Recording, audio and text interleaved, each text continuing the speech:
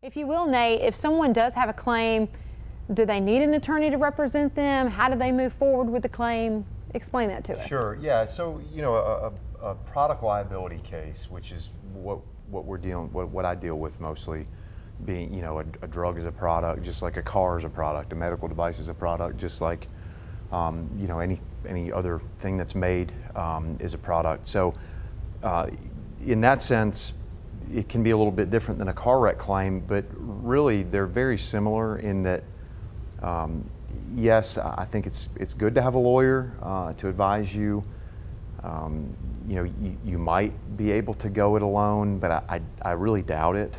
Well, especially if you're going up against a big drug company. That's right. I mean, they've got attorneys and representatives that Sure. help them. So yeah. Absolutely. But most of the time limits depend on what state are you filing the case in. Okay. Where did it occur? If it's Alabama, we talked about that. That's about 2 years is a good rule of thumb. So when you're injured, you have 2 years to go ahead and make a claim, That's or right. the time expires and then you can't do anything. That's right. Okay. So once you filed your claim, what is the time frame for someone to expect to hear back from an attorney, or to figure out if it is going to be able to move forward? Sure.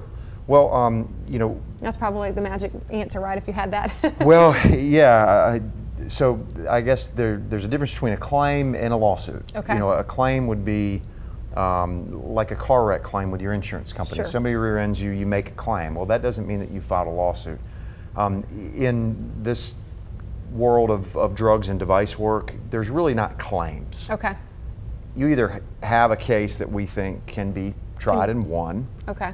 based on the particular product that you got and the injuries that are alleged to have been suffered, or you don't. And if you got it, we typically will file the case.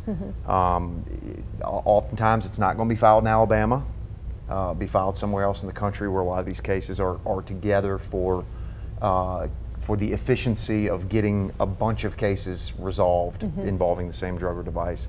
And that process can take years, unfortunately. Okay. Years.